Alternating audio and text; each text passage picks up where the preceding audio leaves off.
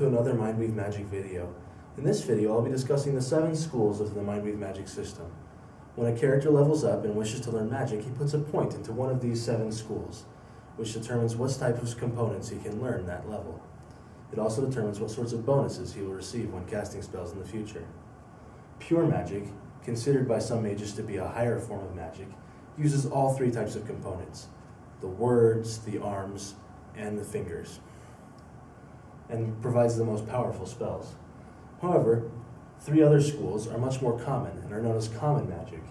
Battle magic, which uses only the words and the arcs of the arcane circle, allows someone to cast a spell while holding a weapon and is common among warrior mages. Swift magic, which uses only words and fingers, can be cast much more quickly than any other type of magic because it does not use the slow, cumbersome arcs of the arcane circle. The spells are weaker, but they can be cast in a single turn. And stealth magic uses only the fingers and the arcs of the arcane circle in order to cast spells that are silent and can be used without detection. And finally, there are 3 schools of primitive magic.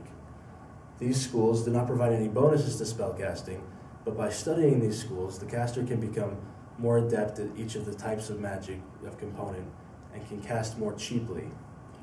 There are arcane magic, which uses only the arcane circle and makes the arcs of the arcane circle cheaper. Elemental magic, which uses only the fingers, the elemental fingers, and which allows the fingers to be free, certain fingers.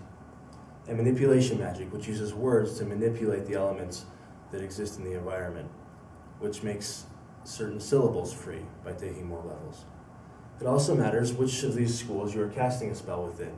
A master of pure magic casting a swift spell will not get as much bonus as if he were casting a pure spell.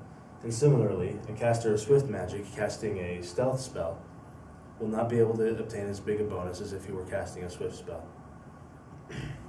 When building characters, it is important to keep in mind what sort of caster the character is going to be in order to specialize in that school of magic.